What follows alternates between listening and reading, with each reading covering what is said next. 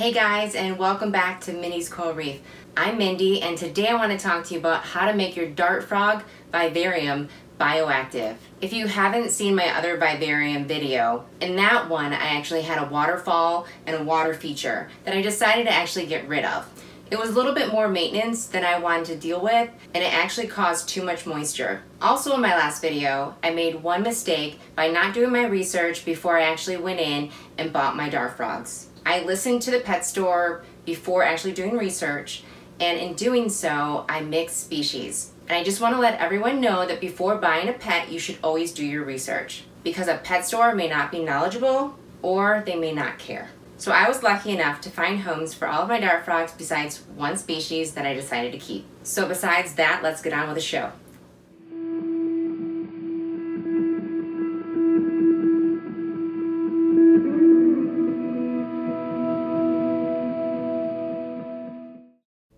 After carefully removing everything from the bottom of my vivarium, I was left with a small bit of water I removed with a shop vac. I then gave everything a good wipe down to make sure there was no leftover dirt or bacteria. Daytime temperatures between 72 to 80 degrees Fahrenheit are ideal for dart frogs. To make sure my tank stays warm enough, I purchased a Zilla heat mat. The heat mat conveniently had adhesive on one side where I could place it directly to the outside bottom of the tank. The first step was placing in the false bottom. For my vivarium, which is a 24 by 18 by 24, I used 3 5-quart bags. As pouring in, I made sure to not inhale or get too close, since it was quite dusty. You'll want to make sure that the false bottom is completely level, and then finish with a spray of water to control the dust.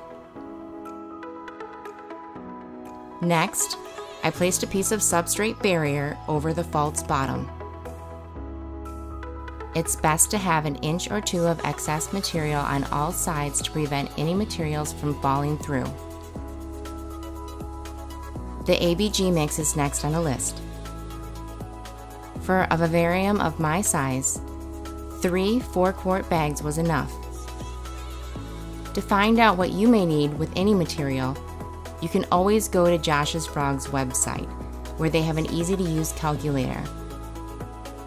ABG has a few layers to it, so it's best to pour each bag into a container and mix before placing it into your vivarium.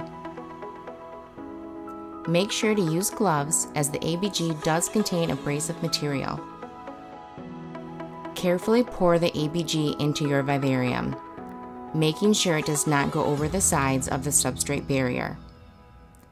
It's best to focus on the outer edges, making sure the ABG stays above the barrier and then smooth out to the center. Continue with the sphagnum moss. Sphagnum moss needs to be soaked in water and it will expand.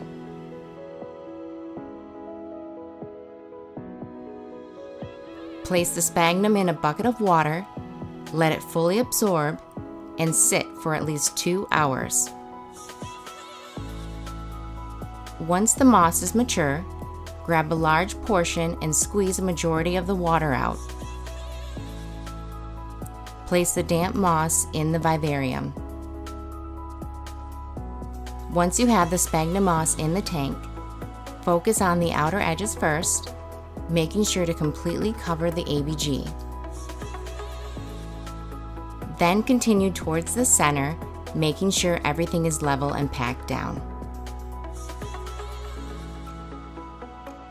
Stay tuned for part 2 of how to make your dart frog vivarium bioactive.